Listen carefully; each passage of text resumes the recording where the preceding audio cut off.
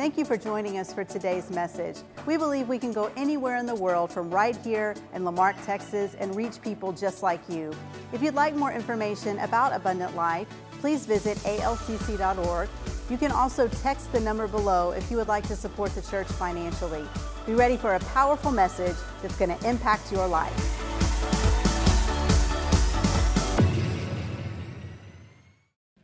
I want to talk to you just for a moment about staying connected to the power of God and how you have to press for the power of God. You have to press for that connection. You press for that connection. You press for that connection. You press for it. The Apostle Paul said, we press toward the mark for the prize of the high calling in Christ Jesus. We press toward it. My experience has been that if the enemy can just cause you to disconnect from what God has called you to be connected to, that it will stop that flow of the power of God in your life. It's very important to hear this. Consistency and persistence is very, very important. That's not something that just your mama or grandmama or someone was supposed to teach you when you were young. No, that's a necessity in the kingdom of God. We are not, Hebrews 10 says, those who turn loose, let go, and look back. We are those who press toward the mark for the prize of the highest purpose of God in our life. Can I have an amen here? Amen. Very necessary that we do not just decide to kind of jog for Jesus in life, but we run the race. We run the race with patience, the Bible says, and with faith. And we will inherit promises. Hallelujah. A couple of years ago, our internet at the house it just went off. It was just out. And Pastor Cindy is always working on the internet because she's superintendent of the school, greatest Christian school in the state of Texas, right here at Abundant Life Christian School. Plug. If your child's not in there, get them in there. It's a powerful school. Anyway, it was we thought we had a problem some way. So I had some people come out and look at it. Some internet people come out and look at it.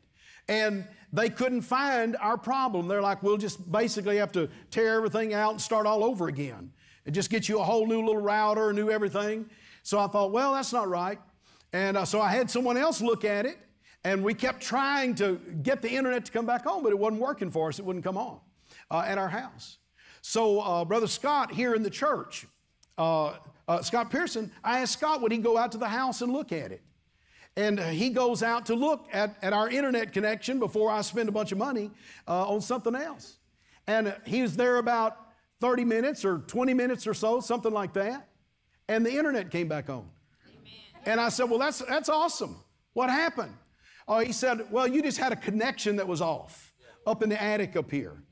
You had a connection that somehow had gotten off and unloosed a little bit. So I just tightened that connection up and it came back on.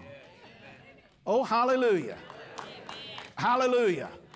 How many of you know there's some areas in your life that if you're going to press and obtain what God has for you, you're going to have to stay connected. You have to stay connected, and there are plenty of things that cause disconnection, but thank God for connection. You'll notice, if you would please, in Matthew chapter 15. Are you there? If not, we're going to be here for a long time. Verse 21, Jesus went and departed into the coast of Tyre and Sidon. Tyre and Sidon, let's call that today Iraq. He would have been over close to where Iraq was, not far from that territory in that area. And he beheld a woman of Cana came out of the same coast and cried unto him, saying, have mercy on me, O Lord, thou son of David. My daughter is grievously vexed with the devil. Can I just say this real quick? When she called him son of David, that's like Bartimaeus. Jesus, son of David, have mercy on me. Jesus stopped and healed that blind man because he could see what no one else could see. Amen. That he was not just a Jewish carpenter trying to be a priest, but he was the Messiah. Amen. Now here's a woman who calls him son of David also. And when she calls him son of David, it gets Jesus' attention, but his disciples don't understand it. Maybe they think that she's just repeating what she heard Barnabas say. or someone else. But the scripture says, because the Bible kind of goes around in this verse to tell us that Jesus is in a faraway area, but this lady must have followed him from Canaan. So she's after him. She's pressing. She's probably going into some enemy territory potentially. That's not a real safe zone that she's walking in. She says, my daughter is grievously vexed with the devil. One translation says tormented. But he answered her not a word. Jesus didn't answer her a word. You know, sometimes silence is an answer. Amen. Hallelujah. Amen. He answered her not a word. You can be sure faith is talking to faith about this time. Jesus heard her say something.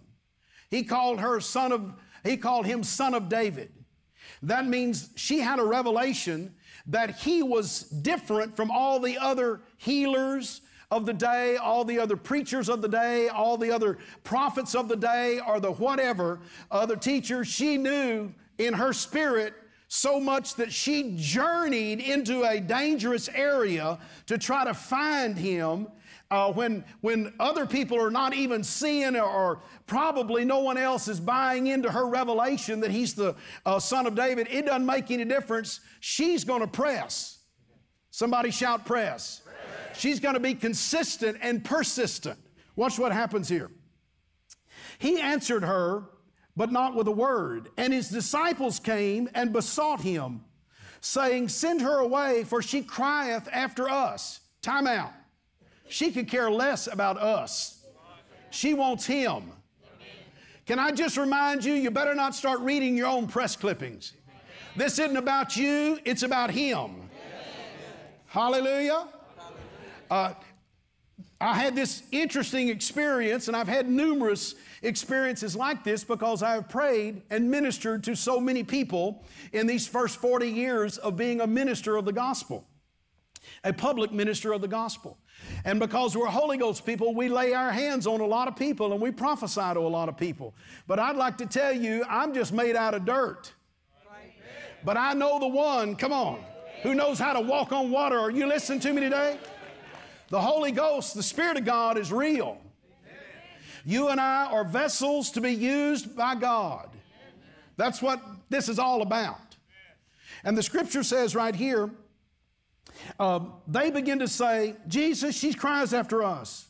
But he answered and said, I'm not sent but unto the lost sheep of the house of Israel. Oh my goodness, it's so powerful. I wish I had time to do all of this. It's like a whole series.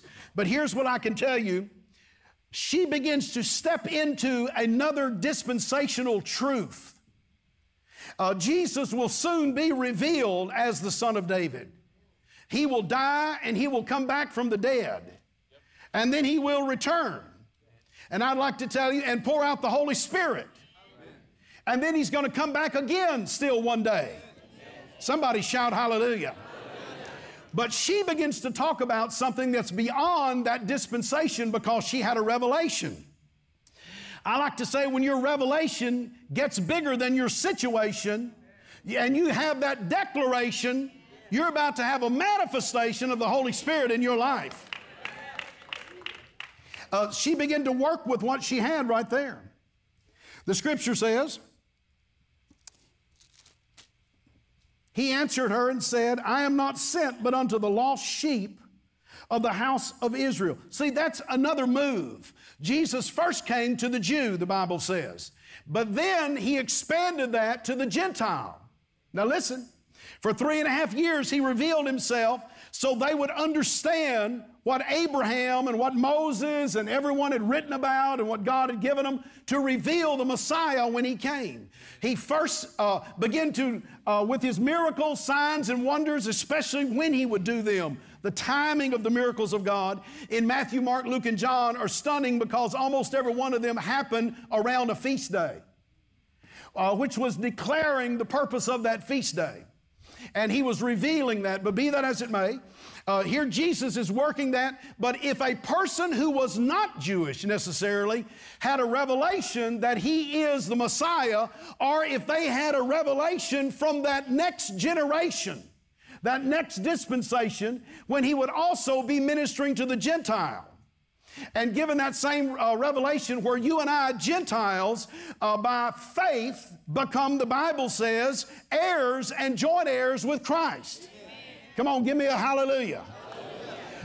If someone had that revelation, it didn't make any difference when it was. Old Testament, New Testament. If they have a revelation of who the Messiah is, God is going to minister to that person. How many of you are glad God's no respecter of person? So the Scripture says, once again, let me get my... He answered and said, I am not sent but unto the lost sheep, the sheep of the house of Israel. Sheep, the lost sheep. Woo! Lord, should I do that? Verse 25, then came she and worshiped him, saying, Lord, help me. Somebody shout worship. Listen, she would not be denied. First, she didn't get an answer, it looked like. Then she didn't get the answer that she wanted. But it didn't make any difference because she had connected herself. She had a revelation that Jesus is the answer to what she obviously could not have an answer for, because she had discerned that her daughter was being tormented by the devil. There are some things that medicine are not going to help. I'm preaching better than you're amening right now.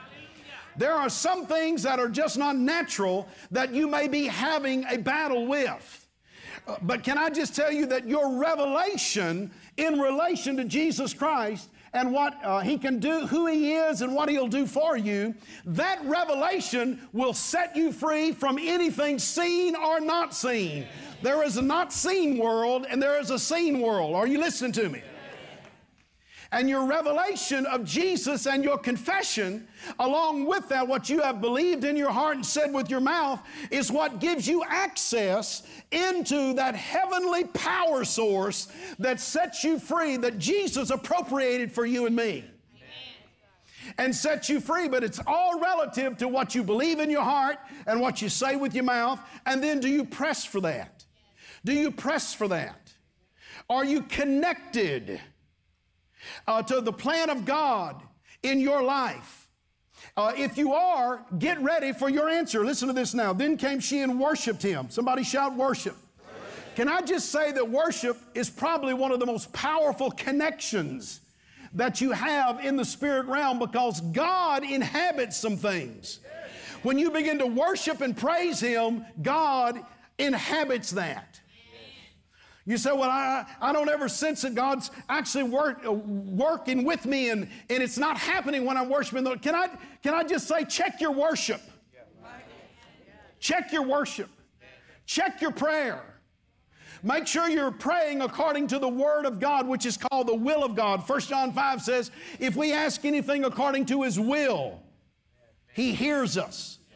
Listen, do you know what a will is? A will is something that has been given to you, that it's not something you work for. It's something that's been granted you, something given to you. Several times in the 42 years that Cindy and I have been married, we have inherited. People have left us in their will, or family members have blessed us and left us with things over the years, which is a tremendous honor. It's a great blessing. We didn't work for it. We were just born into it. But other people were born into it also, and they maybe not were left in that particular will.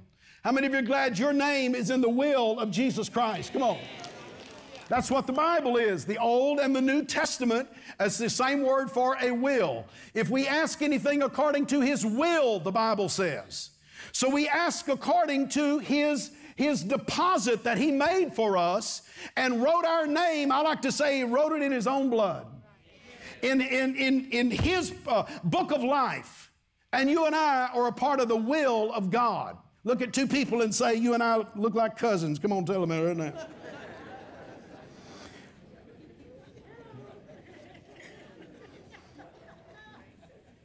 Some of y'all didn't say that with conviction.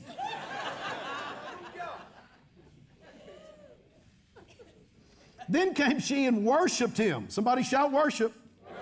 Saying, Lord, help me. And He answered and said, it's not proper, it's not correct to take the children's bread and to cast it to dogs. Oh my goodness. Children and their pets. You don't want to hear my story on pets. We have 2 of them. Plus we have a cat that lets us live in her house. Cindy and I have always had a cat. Since we got married, we always have a cat.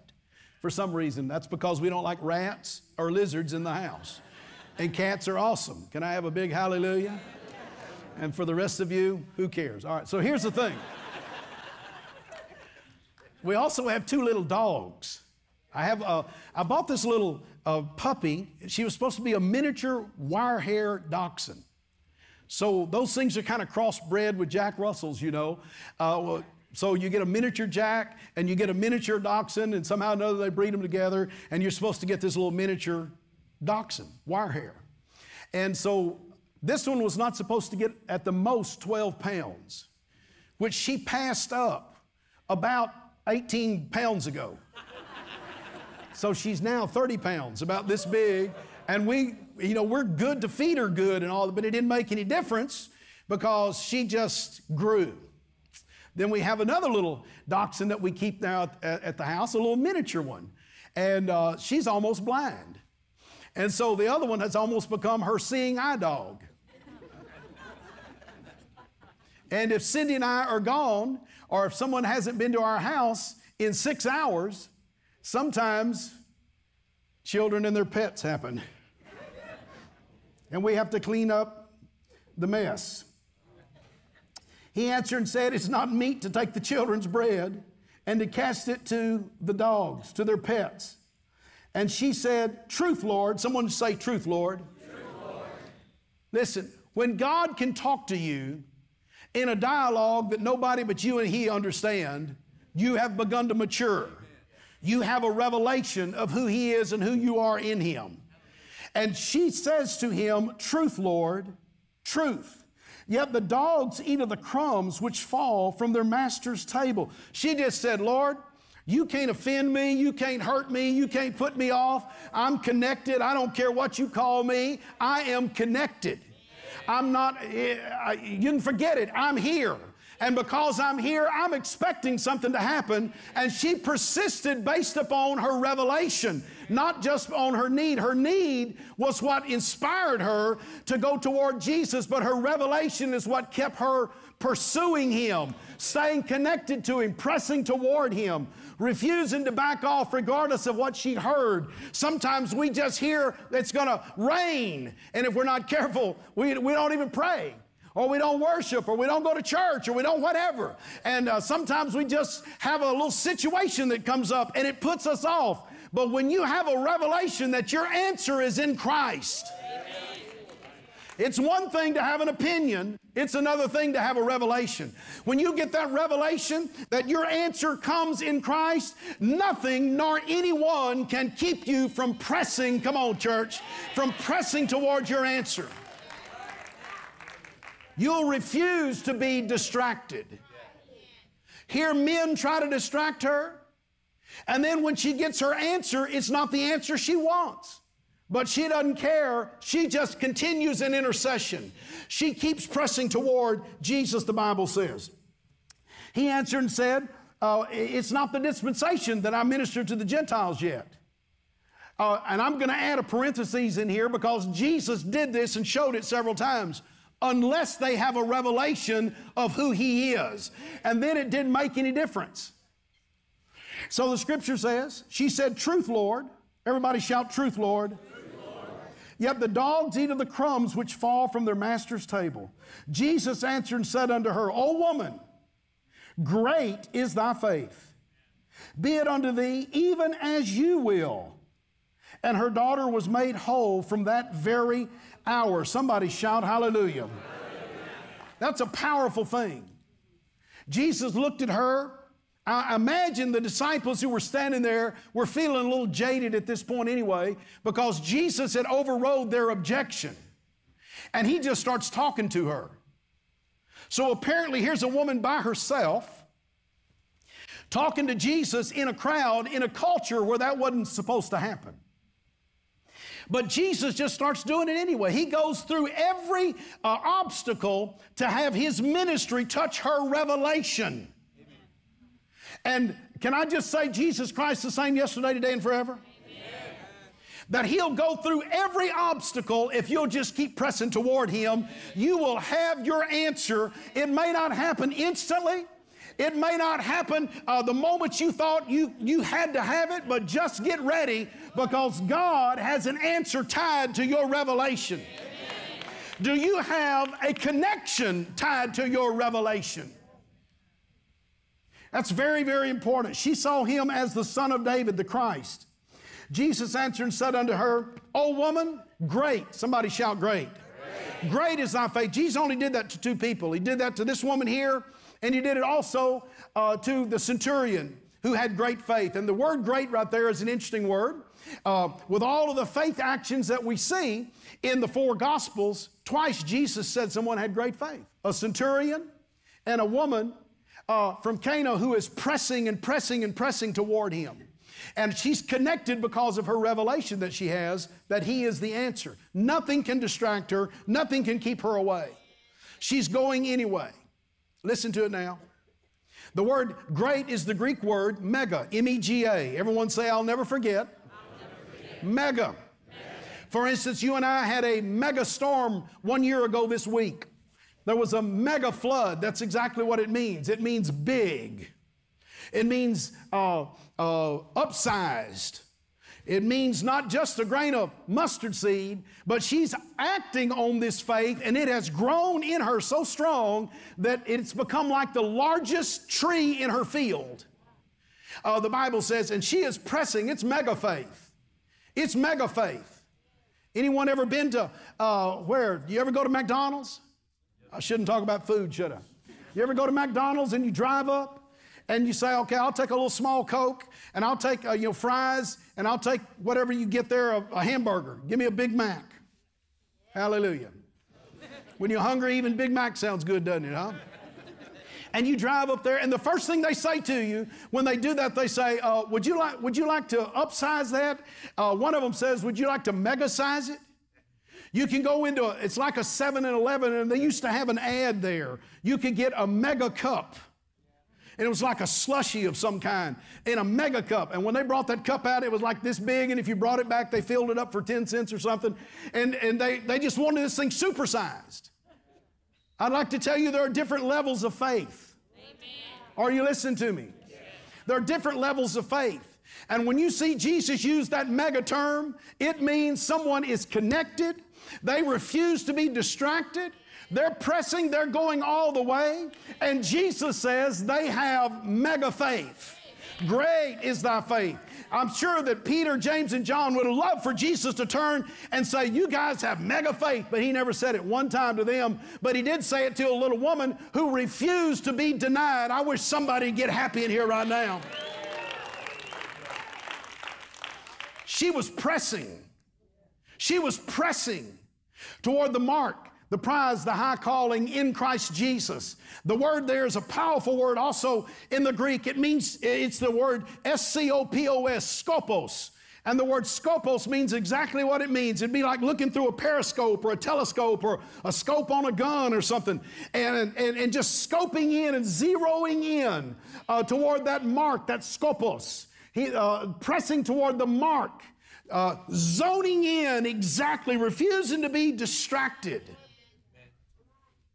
Pressing, dialed in to Jesus. The disciples say one thing, she's like, who cares? Jesus says one thing and it's not the answer, who cares? She's just like Jesus, but you're the one who has the answer to what I need. You can't run me off. You can't disconnect me. You can't offend me. They can't offend me. I need my answer. Come on, somebody. Your faith is growing today. You're like that. And Jesus said, great, mega is your faith. Be it unto you even as you will. Write these things down and we're done this morning. Are y'all learning something today? Write these things down. I'm going to call this 7 areas to be connected. 7 ways to be connected. Here's the first one. You have to connect with persistence. If you're going to be connected to God, you have to be persistent. Don't forget the internet. If you disconnect, you lose the power. So we're people who pray, we're people who worship God, we're people who refuse to back off, we're people who press through all of the objections of this world. We just keep pressing in the name of Jesus. Somebody shout amen. Amen. Here's the second thing. You have to stay connected, listen, with your own life and your lifestyle, your life. Listen, how many of you know your body is the temple of the Holy Ghost? Amen. Your body is the temple of the Holy Ghost. Years ago, the Spirit of God said this to me. He said, if you do not take care of your body, you will not fulfill the plan that I have for your life. You take care of your body. I don't know any way that anyone has a perfect take care of body. Some people get way extreme on that. But one of the things that the Lord said to me was, you take care of your body or you will have to leave premature. Amen. You say, well, not me. God knows everything. Listen to me. You can short circuit the plan of God for your life. Amen. Anybody that tells you you can't has not told you the truth. You can short circuit the plan of God for your life. Stop praying. You'll see it. Stop obeying God. You'll see it. Harm yourself. You'll see it. Hallelujah. So we are people, of course, who are exactly the opposite. We stay connected because we take our bodies for granted. We're so spiritual minded, sometimes we forget that the Holy Spirit and the power of God lives inside of you. Your spirit and your soul are on the inside, and the Holy Spirit's connected with you. God said, I put all of that power, all of that anointing, all that divine purpose in an earthen vessel, in a clay pot. And you and I have to take care of that body the best way we can. So in the name of Jesus, listen to me. Remember, your body you're commanded to serve God with your body. It's like somebody said to me one time, they said, well, you know, I worship God, but I'd worship God internally. Well, let's hope they do. And somebody else was just magnifying the Lord. And that other person said, well, all I have to worship Him in is this body, so I'm just going to use it to worship the Lord. 1 Corinthians says your body is the temple of the Holy Ghost. Come on, shout amen. Amen. If you're not supposed to be eating chocolate, don't eat chocolate. Uh-oh. I could have went all day without that, couldn't I? Huh? Take care of your body. If you don't take care of your body, you're going to have to leave planet Earth premature. Look at two people and saying, I'm in it for the long run. Come on, tell them, I'm in it for the long run. The Bible says that we are to be sanctified, which means set apart for a purpose. Don't abuse your body. Don't misuse your body. Stay pure with your body. Oh my God, it gets quiet in this church when you tell the truth, doesn't it? Stay pure, stay upright. Don't take your body and get it out of its natural faculties. Don't mess up your mind with stuff. Don't mess up your lungs with stuff.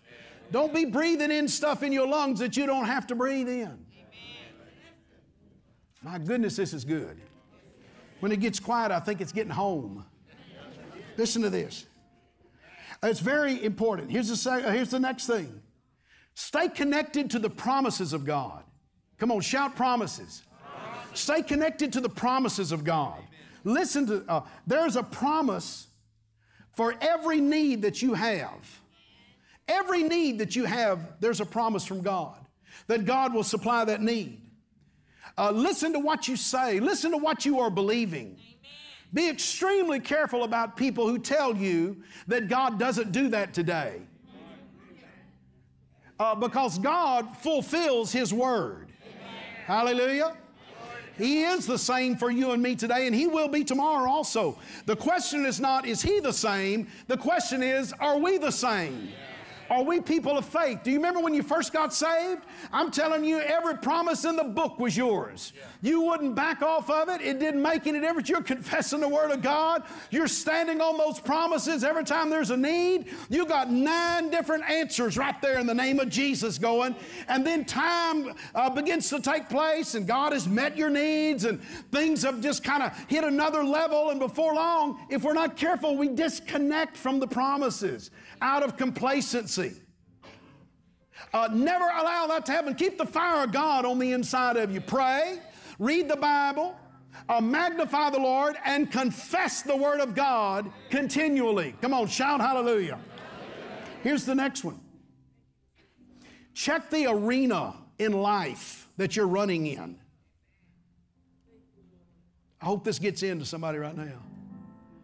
You know, if I was training to be a baseball player, playing on a big baseball diamond, and so I decided, okay, I'm prepared, I'm ready to go. But I actually went to a swimming pool and tried to play baseball in a swimming pool. How many of you know it's not going to work very well? Can I get a better amen? It's the same way. If we say we're Christians and we're training in faith and we're doing all of that, but we want to live like the world instead of as citizens of the household of faith, check the arena that you are living in. Which one are you being attracted to? Ask God to help you. Look, we're not trying to look like the world, act like the world in its fallen state. We are in the world, but we are Christians.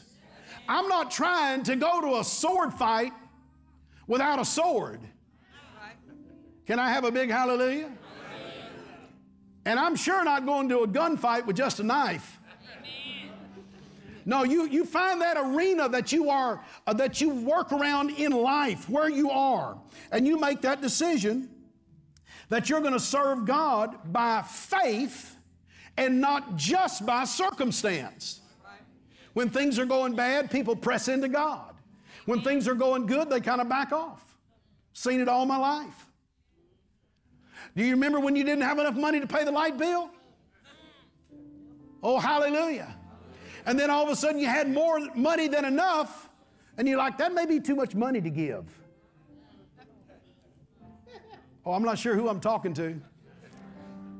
No, we're people who press in. I said we press. We press. We press. When things were bad, when there was a bad report from the doctor, oh my God, we're praying, getting everybody to pray with us. We're on every prayer list we can. And then when the need gets met, we're like, well, I'm not sure if I'm going to church today or tonight or not. You know, I got to have family time. What happened to Saturday? What happened to Friday night? What happened to Thursday night? What happened to Tuesday night? What happened to Monday? I'm just asking a question. No, we're people who press. We're people who press. I'm trying to show you in the Scripture how you can get that answer from God when it looks like denial all around. You're going to be the one getting the answer. They just continued to press. Listen to this. Check the confession. I'm going to call it your confession connection.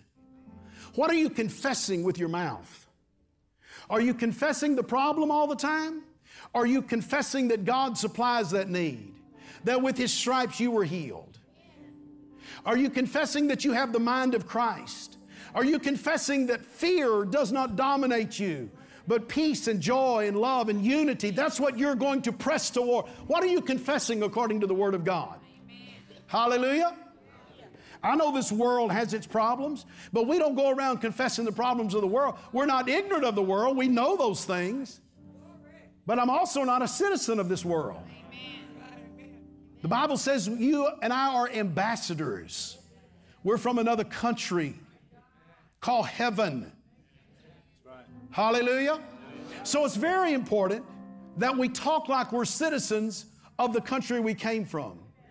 Last night, Cindy and I had gone to a restaurant, and this gentleman came up, and he starts talking to us, and he sounded Italian or French. We really weren't sure.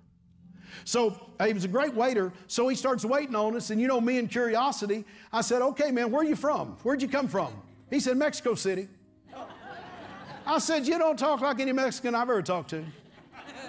He said, well, actually, I was taught English by someone who spoke French and spoke Italian. So my accent sounds like I'm from Europe. But he said, I grew up in Mexico City. Was born there. I'm like, hallelujah. Amen.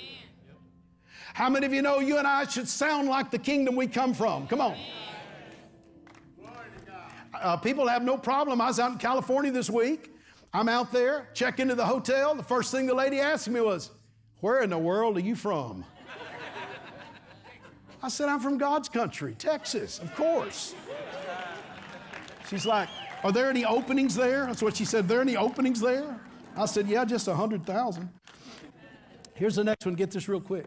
Check up on your fellowship. Amen. Look at those connections. Are you fellowshipping with other people of like precious faith? Are you connected in your church? Do you have fellowship with other men and women in the church? Listen to me. Press for that. Press for that. Meet someone. Talk with someone. Invite someone to go to lunch one day. Be a friend. Press for fellowship. Can I have a big hallelujah? There are many things we do at Abundant Life. It's very important. Be involved with every one of them that you can. I know sometimes there's a few things that people can't be involved with, but listen, press for that. Press for that fellowship. I don't run around with people that don't talk in tongues. I know thousands of people. I speak to people all the time, but I fellowship with tongue talkers, with Holy Ghost people. I'm preaching a lot better than you're amening right now, because there are times when I need someone to get in agreement with me. And you can't get in agreement with somebody who thinks that you half crazy because you're baptized in the Holy Spirit, even though they're nice people. So I want someone who believes in the gifts of the nowadays manifestation of the gifts of the Spirit. I want somebody who speaks in other tongues and holds fast the confession of their faith.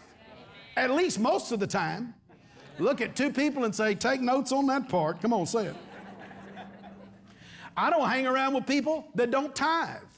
I don't want their curse coming on me. I don't want to get caught up in their curse. I run with people who tithe and who offer. You say, why are you so blessed? Because I run with other people that are blessed. I make that decision. It's very deliberate. Love everybody. I love everybody. But the ones that I hang with are those that are trying to hang like I am. Amen. Pressing toward the mark. Pressing toward the mark.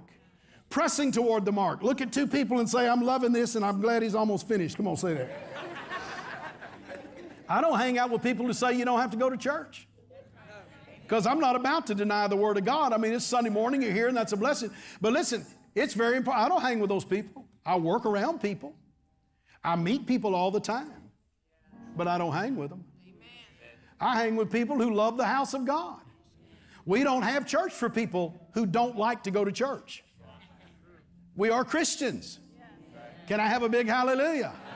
I got tired years ago of trying to have church for people who didn't want to be at church. No, exactly the opposite. We want to magnify the Lord. Come on, somebody shout hallelujah right now. Check your connection. Listen, check your obedience connection. Are you obeying the Word of God? Are you acting on the Word of God? It's a very powerful thing. The last thing I'll say on that, my time's up this morning, check your praise connection. Do you praise at all times? Do you magnify the Lord at morning and night? Do you continually have a praise in your life, in your mouth? Do your lips praise the Lord? Hallelujah. If you'll stay connected like that, listen, let me tell you what's going to happen. Jesus will be saying to you, you've got great faith. Be it unto you according to your faith. Or he said, according to your will. Just let it be unto you. Oh, hallelujah. Come on, clap your hands to the Lord right there. To learn more, visit walterhallam.net. Here you'll find a list of resources to help you with your daily walk in Christ.